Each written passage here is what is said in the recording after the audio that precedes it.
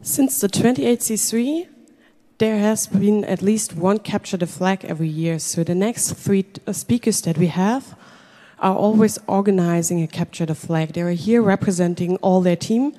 Please welcome with a huge round of applause, Andy, Zaelo, and Male.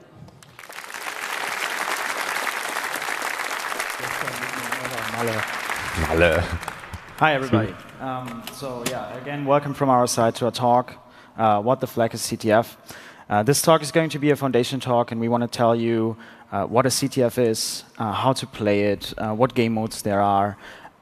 This is the first part of the talk, a bit of an introduction. And after that, we're going to show you 3 challenges that we prepared for this year's CTF. So should you actually decide that you want to play a CTF in the future, you know what to expect when you actually play it. So a few words about us. Our team is called Eat, Sleep, Pwn, Repeat, or ESPR for short. We are a CTF team, and I don't know how long we even exist. It must have been like 3 or 4 years now, maybe even 5. And we are all just people who, in our free time, were interested in IT security, and we got together in hackerspaces or the university, and we just started playing CTF, and everybody participated, and that's, well, how a group formed, and now we are Eat, Sleep, Pwn, Repeat. That's all there is to it. I'm always talking about a CTF, but you actually don't know, maybe you actually don't know what a CTF actually is. So CTF stands for Capture the Flag, and for the older ones of you, this has nothing to do with the Unreal Tournament game mode, except for the name, and that there are flags. A CTF is a contest between different teams where all the teams solve different challenges that are somehow related to the IT security domain. A CTF usually can be played in 2 main game modes. Of course, there are variations to them, but these are the 2 modes that you generally have. The first one is the attack and defense style, and the second one is the Jeopardy style. You will see in the next slides what I mean by that. Over the years, it's absolutely crazy how the community grew. When we started playing, there were just a handful of CTFs per year. Now, if you check out how many CTFs there are, you can actually play a CTF every weekend. And all these CTFs are usually organized by other CTF teams. So there's a lot of work also done by other teams to organize these CTFs. And it's essentially all completely community-driven. And if you want, you can relatively easily be part of that as well. And that's what the goal of this talk is, essentially. Now, I mentioned the Jeopardy-style CTF. That is the easiest game mode that you have. And it's also the easiest to organize, because it resembles a Jeopardy game, the game show, the American game show, where you have different categories of puzzles with different difficulties. And according to the difficulty, you are awarded a certain amount of points when you solve that challenge. And either the amount of points is fixed, so you get, I don't know, 100, 200, 300, 400, 500 points for a challenge, according to the difficulty. Or nowadays, often we have dynamic scoring. So the more people challenge, the more often a challenge is solved by people, the less points you're going to get, because it's actually relatively hard to define what your challenge should be worth. And to play that game, it's actually really easy. You just pick a challenge, you look at it, you try to solve it, you submit the flag on a web interface somewhere, you get points, and you just repeat that until you solved everything or you are in the first place. And of course, the winner is the team with the most points. If there is a tie, the team that got first to that amount of points wins. The typical categories that you have on a Jeopardy-style CTF are stuff like, for example, Pwn, where you have classic binary exploitation. You get some network service somewhere, and you need to connect to that service and do some weird stuff to it to get code execution and run your own programs on that machine that you're owning. Crypto, custom crypto algorithms that are implemented, or crypto algorithms that are used in a wrong way that you need to find out why that is, and then you can use that to usually decrypt something or recreate a key or whatever. Web, the usual stuff. That's just web applications in all kinds of different frameworks and server side and client side and whatever there all is. Or if you're ESPR, we had a joke category once, I think, where we put browser exploits in there. So it's not really web, but that was just a joke. And then stuff like reversing, for example, we have to reverse engineer some executable and try to find out what it does, and reverse engineer some mathematic calculations and whatever.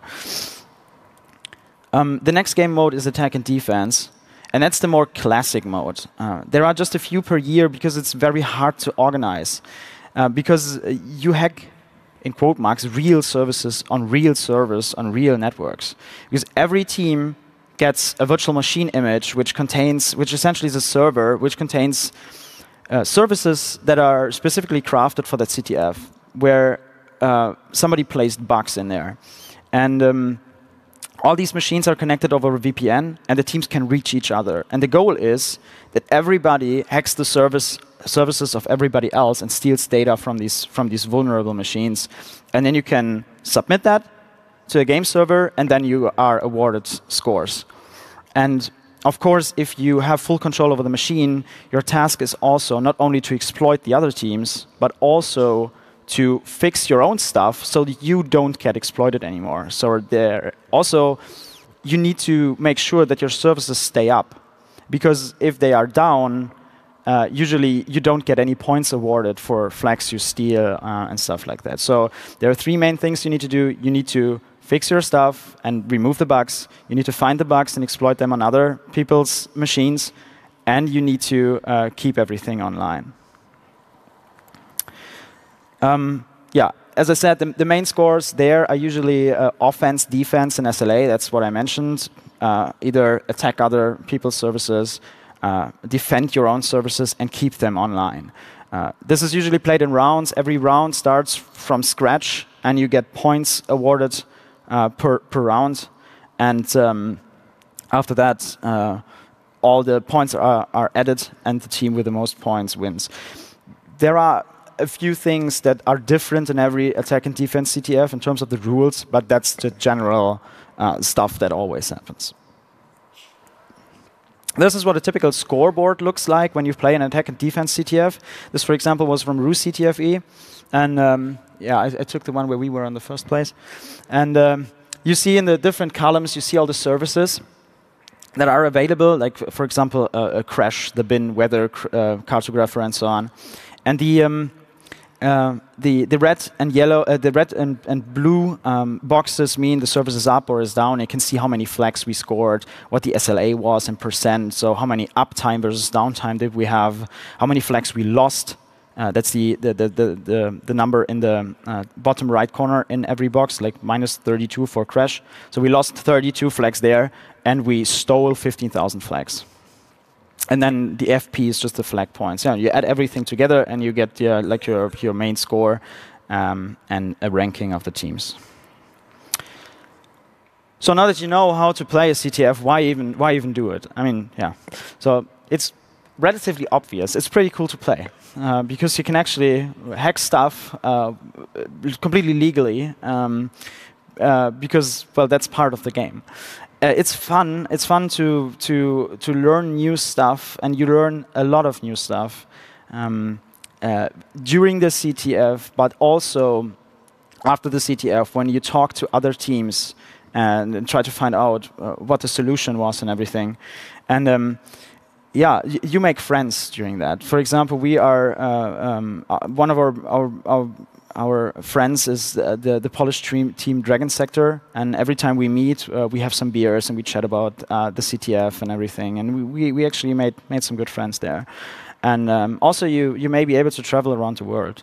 So CTFs are held locally sometimes. You need to qualify for it, and then you can fly around the world and play locally a CTF and maybe even win something. So yeah, our CTF that we organized, we do this as already announced every year since 28 C3. I can see a few logos there from the past years. We always try to match the Congress theme. And this year we had, in the main CTF, we had 636 teams that at least submitted one flag. We had a small small task that we call sanity check, where you just needed to paste a string into the flag box just to see how many teams were online. And yeah, that was 636 teams. We had 30 challenge, and these 636 teams solved them 1,457 times. So 1,457 flags were submitted by all the teams on all the tasks. We also had a few guest challenges this year, so not all challenges were made by us. So we would like to thank Kokyo, Tetis, Jay Voisin, Kubasa, and Jörnchen for ideas or even complete challenges that we were able to deploy and had the people solve. And the three winners are KGC and Macaroni, Paston on the second place, and Dragon Sector on the third. So yeah, congratulations again to them. Yeah.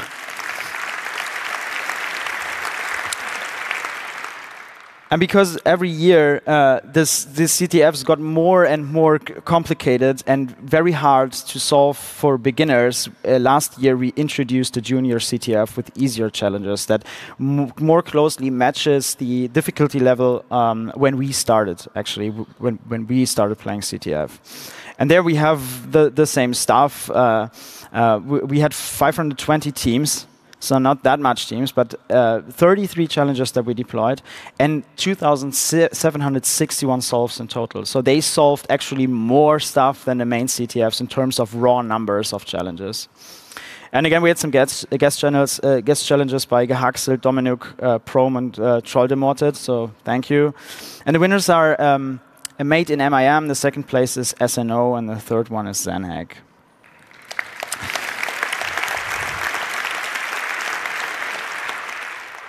And so now that you know what is going on during a CTF, what do you need if you really want to play?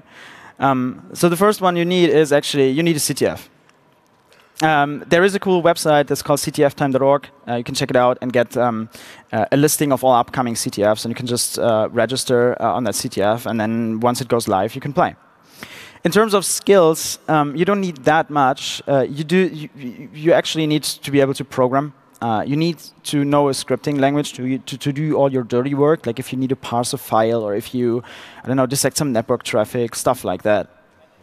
For reverse engineering and binary exploitation, you absolutely, unfortunately, need to know assembly language and a bit of reverse engineering skills. To tie all that together, you need the basic Linux shell skills, because the tools under Linux are just, well, better suited than on Windows, but of course you can on Windows. You can just use the Linux subsystem nowadays. It works the same.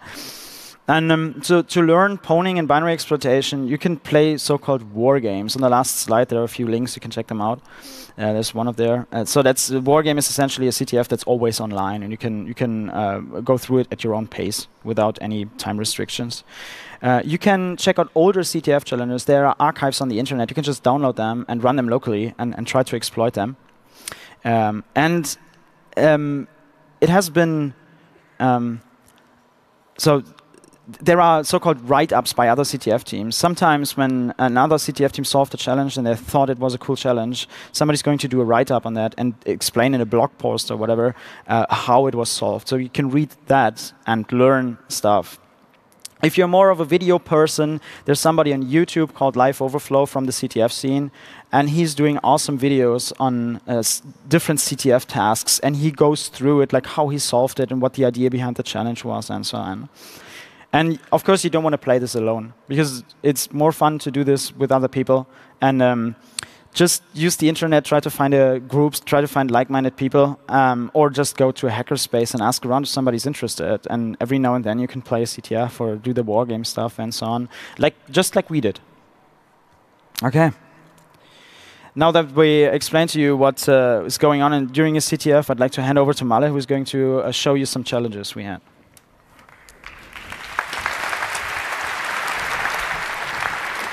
Sehr schön. Okay. Hi, I'm going to give you an idea how to approach such CTF challenges, and I can highly recommend this book from G. Polya on how to solve problems. And as an example, I took a challenge from the junior CTF called Blind, and this is the description, hacking blind, and an URL with the path to the flag, and it's estimated as a medium difficulty challenge, at least in the junior CTF. And it's based on a bug found by Ripstack in 2017. And approaching a challenge, to approach a challenge, it is needed to understand the problem first, right? So when you go to this URL, you are presented with this source code. It's PHP source code, and we're going to walk through it. The first part of the source code is actually a hint. It's not needed to exploit the challenge, but it's hinting to a vulnerability called PHP object injection. And this actually was a bug where you could include local files until PHP 5.3, but we use PHP 7.2. And the next block is a bit of boilerplate code. So we have two classes called black and green. And what they do is only setting the colors of the syntax highlighting. And if you provide a store URL parameter, you can save the theme in a cookie, which is important for later. So the next section was an interesting part because it hints already at the path to exploitation. The first one you get, in the first step, you get the theme URL get parameter and store it in this variable. In the next slide, in the next line, you check if it's either the black class name or the green class name. Then you check if this class actually exists. You set the variables depending on the input in the, from the URL parameters. And this is the interesting part. Now you instantiate an object of the given class, which could either be black or green. And you have full control over the parameters you give to the constructor of this class. The next part of the code was also storing the theme, but this time from the cookie. And then you check if the first part of the cookie is an existing class. Then you pass the parameters which are stored in the cookie to this to the constructor of the class, and you instantiate an object of that class. And the last part is just giving you some info what modules are loaded. So the bug was simply that you could instantiate an arbitrary PHP object, and you control the arguments for its constructor. So the next step is to make a plan. So we try to get together all the things we have given and what we want to do. So we have fully control over the data in the cookie, and we can instantiate a PHP object of an existing class, and we control the arguments. So what we have to do now is we have to find a class which does nice things like reading a file when giving specific arguments. And there's this handy class called simple XML element, which is able to read files, XML files from a remote source. If you set the option to 2, it will even substitute entities in the XML file. So this will come. This will be important later. And now we have to carry out the plan. This is the easy exploit. we set a cookie called theme. The first part of the cookie is our class name, simple XML element, and the second part is the path to the flag. And as you can see, the flag is printed in the warnings right there. So this only works because warnings were enabled. So the next thing you do when solving problems is looking back and how could we approach the challenge in a different way or with different constraints. And if the warnings weren't enabled, we were kind of blind. That's where the challenge name comes from, and we don't get output. And with XML, you can include external entities, and it works like that. You declare an entity and give it a path name, and then you you include it in the XML. And this is how you could exploit it. So you get a second XML file from your own server, which is at the bottom of the slides, and it gets the flag and sends its contents to your own server. So when you execute a simple exploit like this, you start a PHP server, and then you call this URL with curl. You get presented with a request that looks like that. And because we encoded the flag with base 64, we have to decode it, and then you get the flag this way. So next part is for the main CTF by Saelo. Yeah, thank you.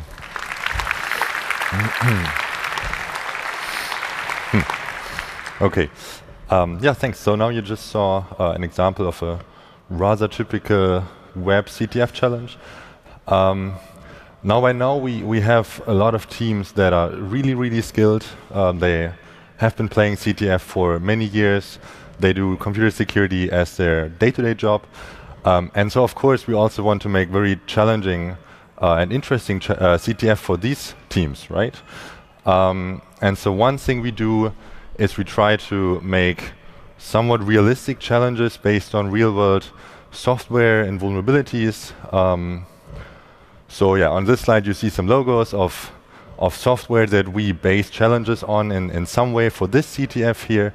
Now one fun fact, we actually this time had 3 different teams use 0 days to instead of solving the challenge in the intended way, they used 0 days for the software, which is fair game.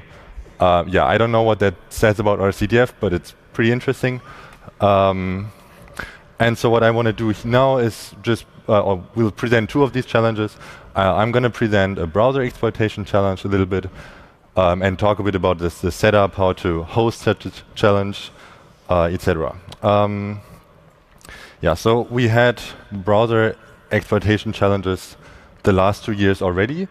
Now, for some years now, a browser is, they come with a sandbox, right? So if you just have one vulnerability in the rendering stuff where it renders the HTML, that's not enough to fully compromise the browser. The last years we only had the rendering exploit part, so the real browser stuff, but no sandbox. Now this year we decided we should do a full, like a real browser exploit challenge with 2 parts. One part is the rendering exploit, the WebKit in this time, and the other part is the sandbox escape.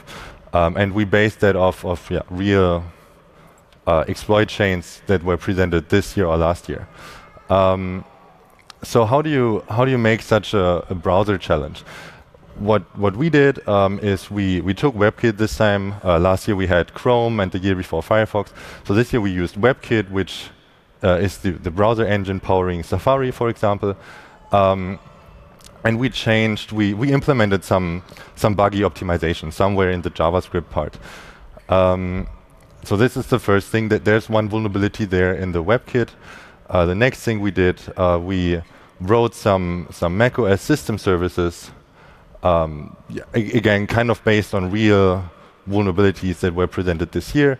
And so they were, of course, also buggy in some way. They had some vulnerabilities. And then we deployed both the modified Safari and those system services to a macOS virtual machine.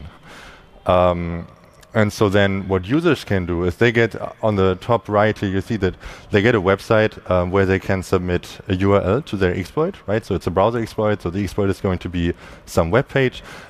They can here type in the URL for the exploit, and then what happens is on our servers, it will boot up this virtual machine, open Safari with that URL, and then the users will get back a video of that virtual machine booting up. And then the goal, the task here is to read /flag or /flag.txt, so some file on the file system. And so what they could do is they could display it on the screen, and so then they would see it in the video. So yeah, here's pretty much how it looked like from a player's perspective. What they would do for this challenge is they would get from us a WebKit patch and those macOS services as binaries, so they would have to reverse engineer them. So then they go and audit for vulnerabilities, hopefully find some, and they would write exploits. So in this case, it's a malicious website. They will host that on some server that they control with a public IP address, and then submit this URL to our scoreboard servicing. And then again, that boots up this virtual machine, records the video, and shows that video to the players. So here's how it looks like. I hope it works. Yes. So this is exactly what the players would get after typing in the URL into the scoreboard. So they would get this video feed. So let's see what happened here. In the background, you see the modified Safari, which is opening the player's URL. And it's printing some stuff from the exploit, blah, blah, blah. And then it does a WebKit exploit, so it can now run attackers' code in the WebKit process. And then it's exploiting these system services that we wrote, which are running outside of the sandbox. And so then it can open or run any commands outside of the sandbox on the system. So in this case, the exploit starts this text editor app and lets it open /flag.txt.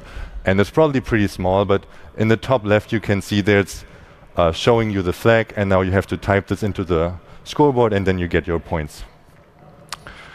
So why is this? Why do we think this is a nice challenge, or why do you want to solve this?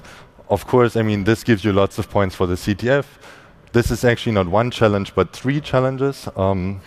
So we made it so that you could solve the sandbox escape part, regardless of whether you had this WebKit exploit working. So there was one flag that you got if you only had the WebKit, the Safari part. There was one other flag that you get if you only have the sandbox escape. And then there's a third flag if you have both and you combine them into a single exploit. Then you get the third flag. But apart from CTF, so we try to also make these challenges so that you maybe are able to learn something new, maybe, right? So the WebKit part, it could hopefully teach you, or hopefully you would learn a little bit more about JavaScript or just-in-time compiler vulnerabilities on the path to solving that, or the macOS services. We made them so that it gives you an easy entry into macOS security, right? So this is something to keep in mind. We will release source code. So for this challenge here, it's going to be up in some hours probably on my GitHub. And then, it tries to make it easy to transition from the CTF and maybe go to the real-world security scene with challenges like these that give, with source code, give you a nice entry. And that's it from me. And next up is Andy again. Thank you. I also did a challenge or two, and those of you who are old enough, you're going to remember this phone, right? So the story behind my challenge was that I privately was interested in GSM stuff, and I just wanted to know how stuff works and so on. So I set up a GSM network at home with a software-defined radio and everything, and used old Nokia phones and so on. And then I got an idea. I built my own phone. What you can see here is part of the challenge. You can see that I re-implemented the UI of a Nokia phone, essentially, and it logs onto a GSM network, which is not using radio waves, but the GSM traffic is sent over UDP multicast traffic in the core network.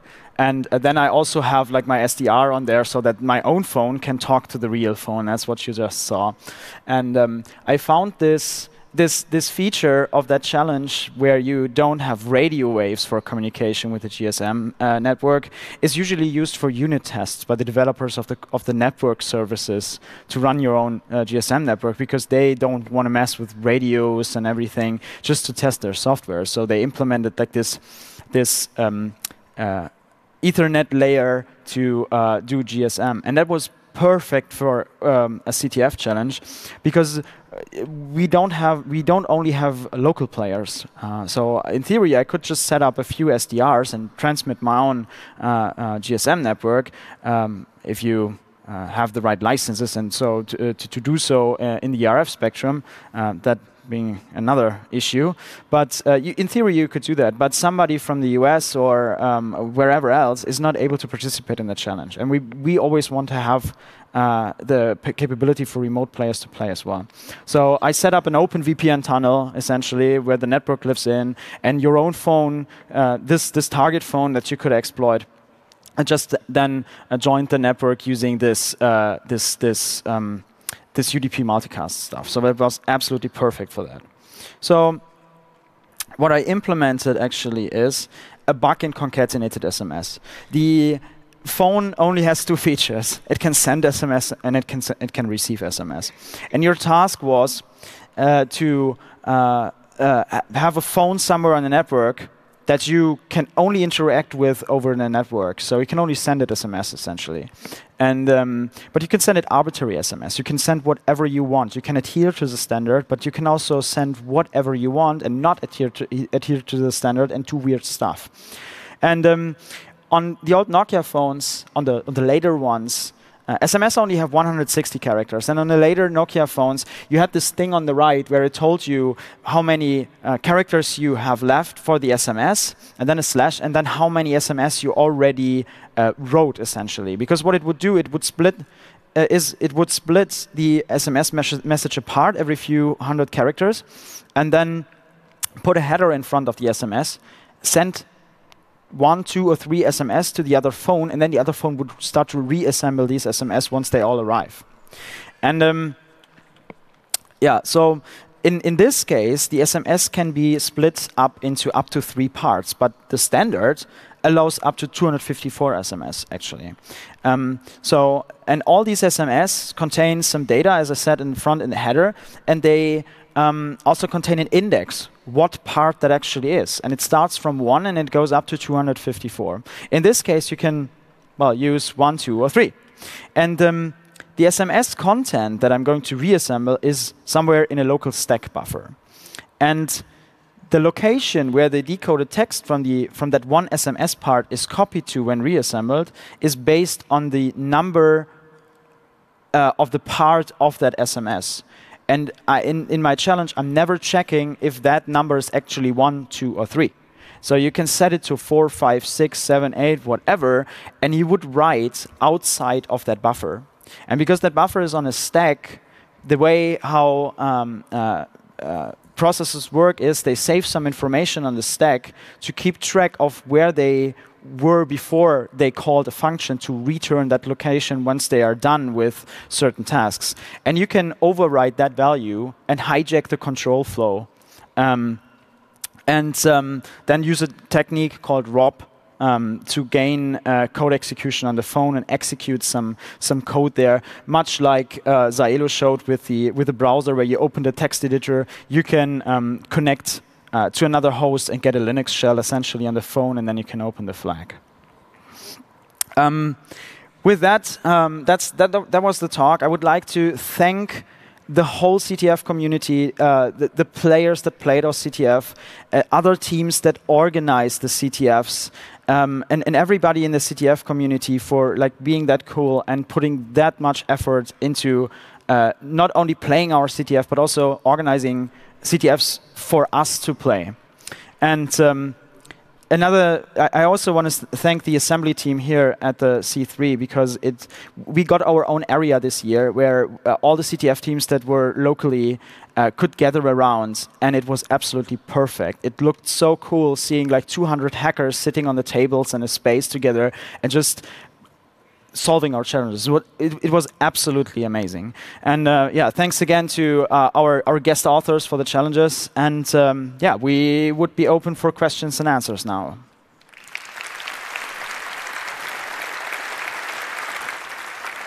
Oh, and one other thing. If you are interested in playing CTF, here are a few links with the resources that I mentioned earlier. Check them out. This wargame is CTF time, and it's Live Overflow's YouTube channel. Check it out if you're interested. And yeah, we hope that you're a part of the CTF community soon, maybe. Thank you very much also from my side. I can already see that there are some questions in the audience, so I would like to start with microphone number 2. Thanks for the talk. Actually, my university's security course was a graded CTF. We got the grades based on our points on the CTF. What are your opinions about this kind of grading? How do you feel about university learning places doing CTFs for grades? I mean, for us, it's a hobby, and also for us, it was a great way to learn new things. So I'm personally not completely opposed to that. I don't know if I would maybe make the grading dependent on the points, but I think it's a great thing to do just as a learning experience. So no matter if that's on a university or if you do it in a private life, if you just play. You're always like we also when we solve some challenges from other teams, we are always learning new tricks, new stuff, and so on. So I don't think it's a bad idea. Thank you for that question. The next question is coming from microphone 3 over there. What do you do when you are stuck on the task? Oh, good question.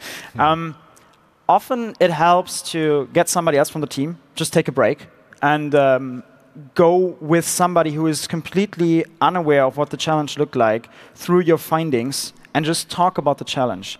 Either the other person still has some more ideas to try, even though that person might have never looked at the challenge, or you are reiterating everything that you have done over the last few hours by just explaining it to somebody else. And maybe then you get another idea where to look out, or I don't know, just start Googling stuff. Maybe there was a similar bug in some other software. There are multiple things to do, but it also happens a lot of times that we are not able to solve a challenge. So playing CTF can actually also be frustrating because you're sitting for 12 hours on a challenge and you just can't make this thing work. And you have no idea how to solve it. That happens as well, because you're just missing a trick. But what you then do afterwards is you ask other teams. You ask in the IRC channels of the CTF how that was solved. You ask for write-ups. You read the write-ups. You ask other people from the team when you see each other next time in person, for example, here at the Congress, and so on. And that's how you gain more and more knowledge and experience over time and learn new stuff. We can take one more question. There is someone waiting at microphone number 2 again. Hi. First of all, I think, is this working? Yeah. Okay. Sorry. First of all, thank you very much for hosting the CTF. It's highly appreciated also that you're doing browser exploitation challenges, given that it's really hard to set them up and host them for everyone. My question is, what's your take on having people solve challenges in real-world software that you didn't modify, as in like implicitly disclosing bugs in software? I'm not sure if I got the question. So you mean people using 0 days for solving our challenge, is that? Days. No, we are not. I mean, all the challenges had modifications that So they had an intended solution that's not an ODay. It's real world challenges, right? So it doesn't really get more real world than using an ODay. So we are not against that, except if it's against challenge infrastructure, which is not the case here. So it's fair game for us. I guess the players, they trust us, and they trust that nothing happens to their ODays. So that's why they do it, or some of them. But yeah, so also I fair. think we can all agree that even if we have an ODay, it's still the right thing to do would still be to responsibly disclose and not put it out on the internet to put other people in danger. I mean, that's just, I mean, I never saw that actually happen during a CTF, that there was some leaked ODay that suddenly got in the wild and endangered like normal users. That so far this never happened, and let's hope that stays that way. I mean, it would be bad if it would happen. You're right. Thank you very much. Unfortunately, the time for our question and answer is over, but I'm pretty sure the speakers will answer all your other questions after the talk. Please give a large round of applause for Andy, Male, and Sailo. Thank you.